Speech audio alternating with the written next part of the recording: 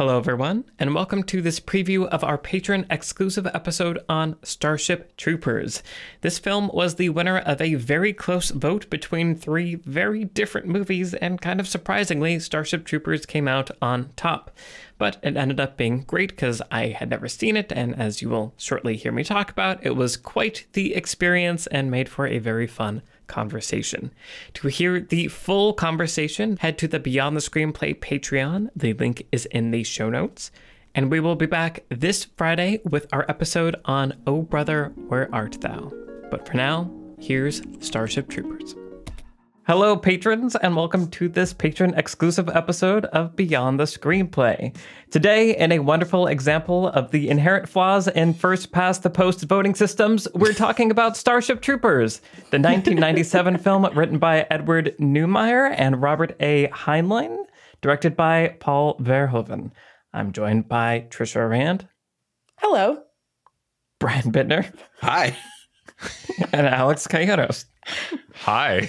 Something's going on. Wow. It's because Memento. We did Memento Troopers. backwards. Oh, yeah. No, it's because you patrons are maniacs. Lady Bird versus Wolf of Wall Street. We're like, which one's going to take it? Which one's going to take it? And then out of nowhere, Starship Troopers. Nowhere. This is the problem with democracy. I think this is a triumph of democracy. I'm so happy. We need to do one where they can't see the results, right? So then we just Yes. Yes. I feel like that's my big takeaway is that Patreon does not have the correct infrastructure to truly get the real spirit of the vote that people have. But either way, we love watching you guys vote and comment and everything, and we're here for it. It was a nail biter. It for was. Sure. I just didn't know what I was going to watch until right at the very last. Right. We were all preparing for Lady Bird, and then suddenly, Starship Troopers. And I was by 2 votes, I believe, also that Starship. I wrote a Troopers long letter to came Greta out on top. Gerwig and set it off, and yeah. Wow. And now we're going to talk about Starship Troopers. Okay, so I had not seen this movie. I had seen parts of it.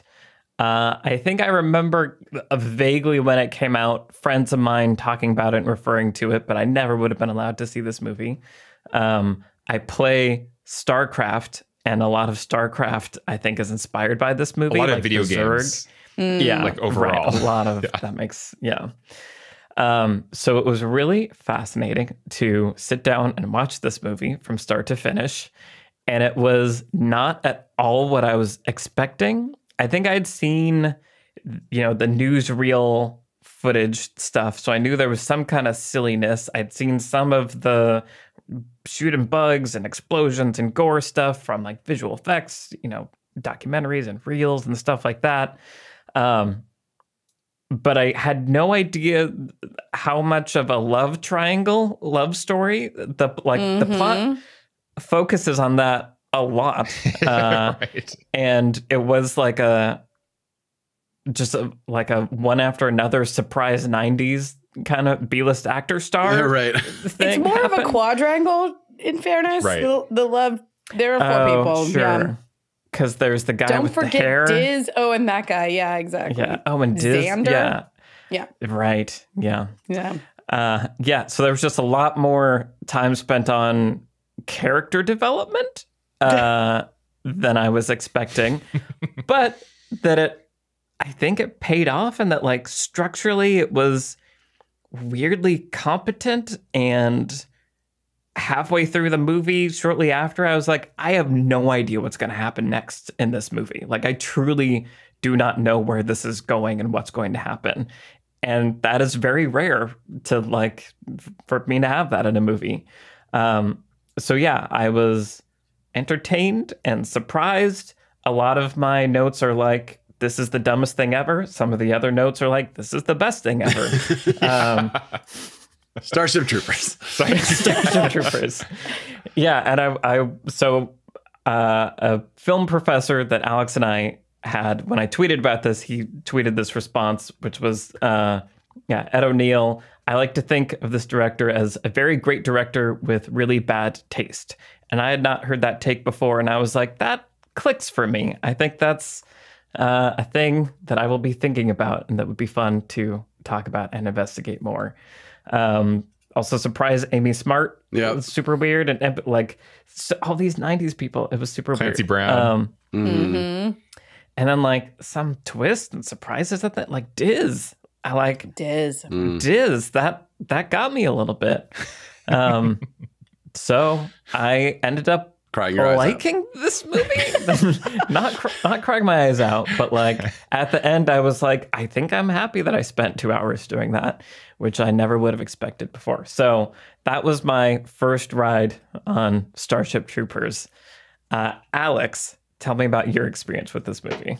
So the main exposure I've had to Paul Verhoeven before this movie was Total Recall, which I love to watch for just the pure camp factor, just the weirdness of that era of Arnold Schwarzenegger playing like normal guys and in the most insane sci-fi universe with the most insane prosthetics and visual effects.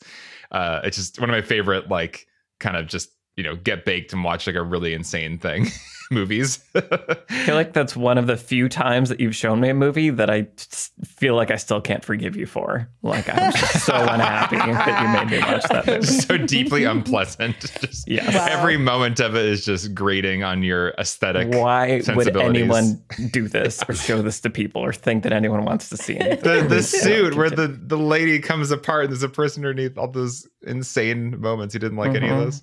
Just 3 nipples and disgusting melting somehow faces. What every Arnold's, man remembers from that movie. Arnold Schwarzenegger just suffocating on the Mars surface, but then returning to normal after his eyes Horrific. popped out. Yeah.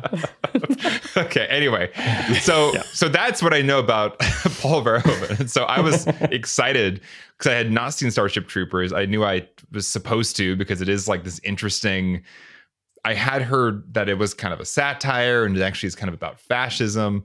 But I also knew it was from this director that had made this other really bonkers sci-fi movie that I found wonderfully campy. So I was excited to watch this movie. And wow. Like when it first started, they were in like the high school classroom and just Denise Richards. Like, it's just like, this is the most 90s thing I could ever like imagine. Like, these people were built in like a 90s movie factory. Casper Van Dien, like just these people, like these aren't real people. Like what is this? What am I looking at? They're prom. Like this is like where, like what year is this supposed to be? Like where are we in like time or history or place? They're in Buenos Aires. What? Yeah. Like, is that part of the story world? There's just American white people have taken over the world. Like what is this movie trying to tell me? Anyway, so it was just a wild ride watching this film, because then there were times where it's like this, piloting this big ship scene kind of feels like a fun, like Star Trek scene, the Enterprise leaving the dock and the hotshot pilot cutting it close. That seems just kind of like an earnest, fun 90s sci-fi moment. And then other moments are like, hey, surprise, we're cutting to this news footage of a Mormon outpost and on a planet, and look, it's just guts everywhere, just guts and severed bodies, and like no warning, just like that's just like the news broadcast in this universe. We just like pan across like pure body horror. So just this constant roller coaster ride of like, what is this movie? What is its tone? Like, is it a satire? Some moments seemed very clearly that way. Other moments seemed very earnest in a not satirical way. And it seemed like his aesthetic was just kind of a Paul Verhoeven, like 90s aesthetic. It didn't seem like it was necessarily trying to be a parody a lot of the time. So I don't know. It was just a wild ride. I wish I had more time to like watch it again and think about it more, because I just watched it last night. But I'm excited to talk about this movie because it was, like you said, Michael, it was an interesting experience of both. I'm just laughing out loud at how bad this is. And then that was actually pretty good. There was a lot of weird going back and forth. And like some of the sequences with the bugs were actually like well done. And the visual effects in those moments could be very, very good. And then at other times it looks like this is a goddamn soap opera, shot with the flattest lighting you could imagine. It's like the knife in it was Jake Busey's hand. No, it's just like suddenly his hand is like 6 times too big. Incredible, weird prosthetics. It felt like the man who made Total Recall. So it adds up, and now I want to explore more of his filmography for sure. One of my notes was just, I hate this lighting. Right. Yeah, so that's also, this font is bad. Was an early note. Yeah. Also, Space Mountain. There's a lot of Space them Mountain getting into Space Mountain. Yeah. Like, This is 100% where Space Mountain came from. Well, or maybe the other way around. Yeah. yeah. Okay, cool. Trisha, tell me about Starship Troopers. So I saw this movie for the first time not super long ago. I think it was within the last 5 years. But I'm pretty familiar with Verhoeven's filmography. Obviously, I love RoboCop and I love Total Recall, and Basic Instinct is a masterpiece of the erotic thriller. And like, you know, I've caught a lot of his more recent films like Elle and Benedetta, which are excellent. And so I was definitely like interested in this because I also remember not being allowed to watch it when it came out. And I see why. Those that listen regularly will know that I don't have a stomach for the graphic violence. And like the sci-fi stuff that he does is like usually pretty violent, but I can kind of like dodge around it by some selective watching. But in this movie, it's like very everywhere all the time. And so it's really hard for me to get through on the first time around. And I know it's corny and I know it's fake. But as you pointed out, a lot of the like, some of the creature work in this is really good. And some of the practical effects are also really effective. And I don't know, I just have a lot of empathy. And so like people picked up and ripped in half by aliens, like to me, I know it's fake, but I'm like, that's a person. And I just can't, and it's hard for me to deal with. All that being said, I have actually read a little bit of the Heinlein novel. I've read I've read a few of Heinlein's novels. And like Paul Verhoeven before me, I gave up on getting it all the way through Starship Troopers and couldn't get into it. It's pretty militaristic and just kind of like, you know, you guys mentioned not knowing whether or not the movie is supposed to be satire. There is no doubt that the book is not satire. It is very earnest and very, like, Heinlein wrote it in response to the United States saying they were going to stop all nuclear weapons testing. And Heinlein was like, no, wait, we need nuclear weapons for keeping peace in the world. And so he like wrote Starship Troopers as a response to that. That was like, but actually naked force solves all the problems ever. Which was the line in the movie. Yeah. Basically. Yes. Yeah. So I gave up reading the book. So I'm gonna admit that I did not read the whole thing, but I can tell you that Verhoeven's take here is razor sharp satire and very interesting and certainly worth watching and talking about for that reason alone. And is actually also wildly entertaining. Right. And I think that's part of the reason why, like, it gives you those conflicted feelings because you're just like, I shouldn't think this is fun in any way. This is an example of how, like, all of this stuff is like bad, everybody bad. Look, these guys are Nazis. And here they are destroying, like, committing a genocide. This is not supposed to be funny or fun, but it is. It's so funny and fun in so many ways.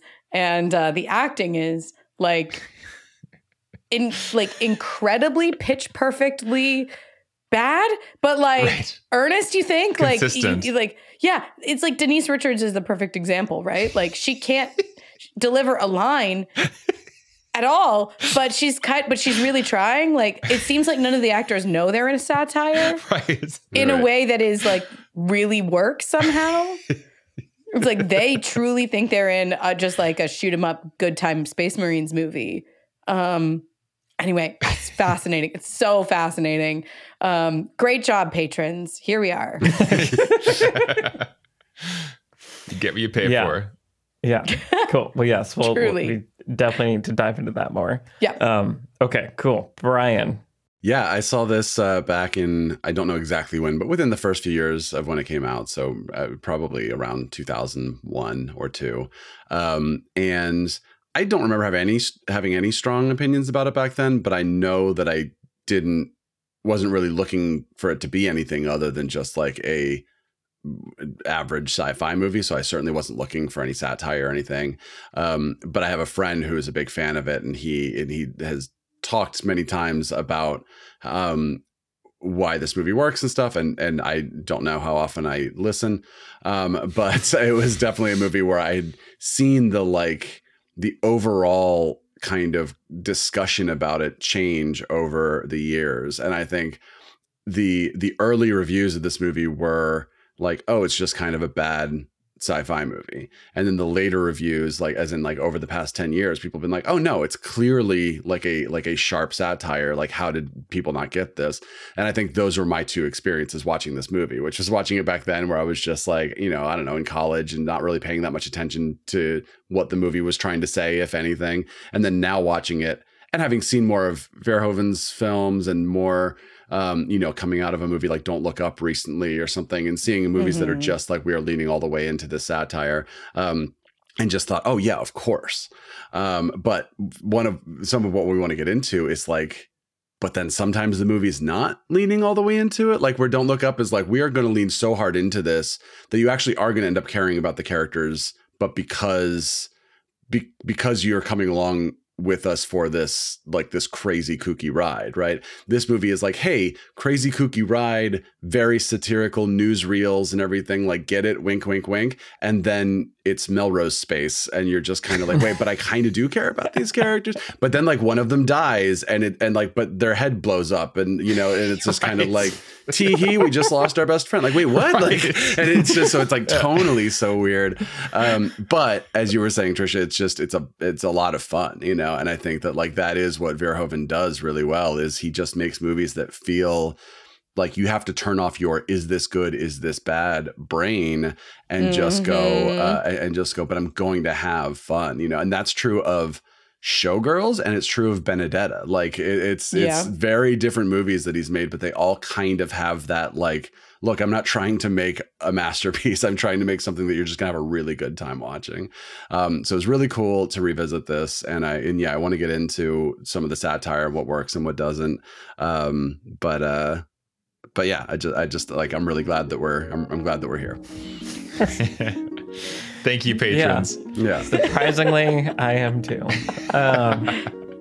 Hope you enjoyed that preview of our episode on Starship Troopers. To continue the conversation, head over to the Beyond the Screenplay Patreon, where the full episode is waiting right now. The link is in the show notes. Thanks for listening, and we'll see you in the next episode.